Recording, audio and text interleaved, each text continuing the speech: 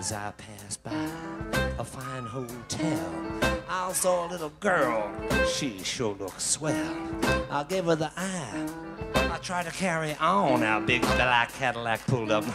She was gone. It should have been me with that real fine chick. It should have been me with that real fine chick. Oh, that should have been me. Driving that Yours Cadillac. A little later on, 5 minutes passed, and I saw a lady. She had a lot of class. I was trying to write her name down in my book. Her husband pulled up, gave me one of them real dirty looks. It should have been me with that real fine chick. It should have been me with that real fine chick. The moral of the story is that it Me and her and me. chaperone. Saxophone.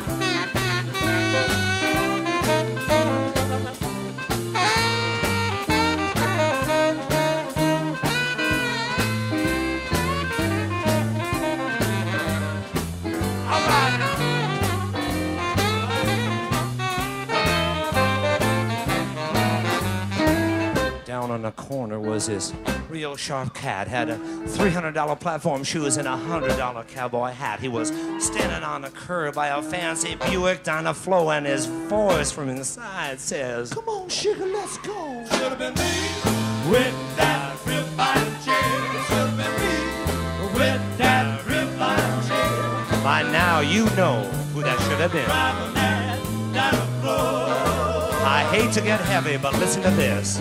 I ate some fish and chips. I felt okay. I passed by a fancy cafe. I saw a man eating one of them T-bone steaks. He had a waitress stand by his side feeding him. Lord, it was, oh, good God, I couldn't stand it. Ice cream and cake. Where was I? I was standing outside wishing that it shouldn't have been me. Listen one more time.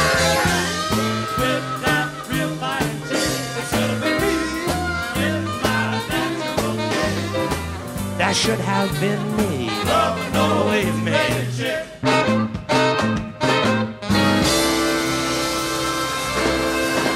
All right. Thank you. Thank you.